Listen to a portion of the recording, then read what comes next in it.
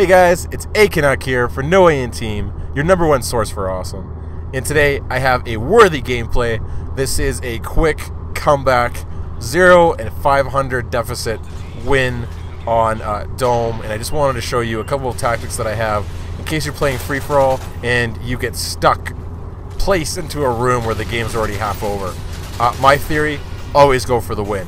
So there's a couple moments here in this video where, yeah, I'm a little campy, but I own it and get a lucky jug suit at the end, but come on.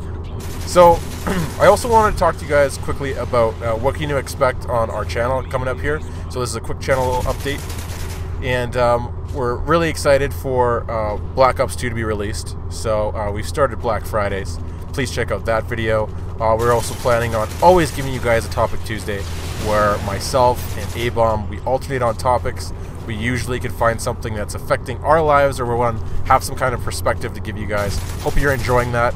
And I'm also going to throw out some tactical videos every now and then. A perfect example is this one right here.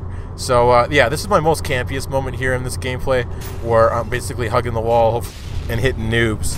I just wanted to go over a couple of other things when, again, you get stuck in a game where they throw you into a room that's basically, you feel like you've lost before you even started to try.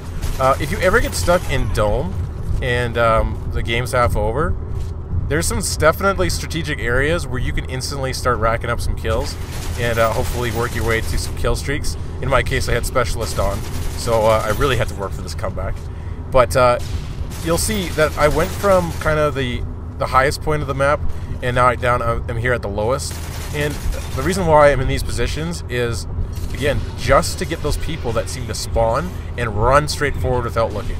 It happens again and again and again. And I know what some people say, that it's a campy way to play, but when you're playing on Dome and there's spawn points or spawn positions that are really close to you, this is usually the best way that you're going to rack up the points. So the other reason why, again, I'm in these areas is the spawn positions.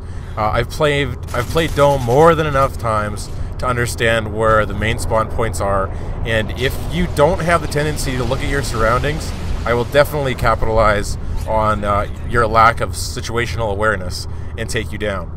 So if you are on any other map, the same rules apply. If you've played a map good enough to know that these are the high traffic areas, when you spawn in that middle of the match, go straight to that area and just start collecting. And sometimes you'll surprise yourself on how big of a deficit you can come back from. I've got several games where it just got more and more exciting. It almost felt like I was going for that big MOAB gameplay, but instead it was just simply a comeback when I was down like 1,000 points or something ridiculous like that. So that's why I thought this gameplay was worthy for you guys. And right here, I'm picking up that jug. Can't believe someone just left it in the open there, because this pretty much guarantees my victory. And again, another perfect example of a room with people that aren't quite educated on what to do with a jug. All someone has to do is come up behind me with some dual SMGs and annihilate me.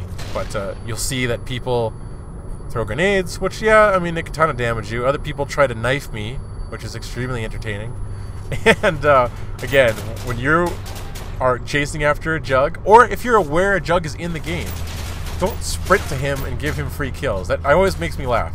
I love how easy this ending was, because every time you see a jug on the map, it's like this magnet for noobs, and they just come running at you. And I don't think they realize that you can simply knife them when they're like right on your ass.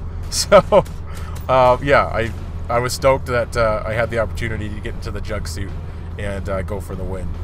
So thanks for joining me, guys, and remember, there's always going to be a Topic Tuesday, and we're working very hard on getting a Black Friday every week, something about Black Ops 2. And before I leave you guys today, I just want to ask you to do one more thing. Go check out a Repeater's channel. It's the annotation there in the middle. We like to support the community. We don't mind giving shout-outs, or anybody that likes our content and we like their content. We always believe in growing other people's channels, just like we like to grow ours. So if you're interested in getting a shout-out, please private message us or throw a comment down.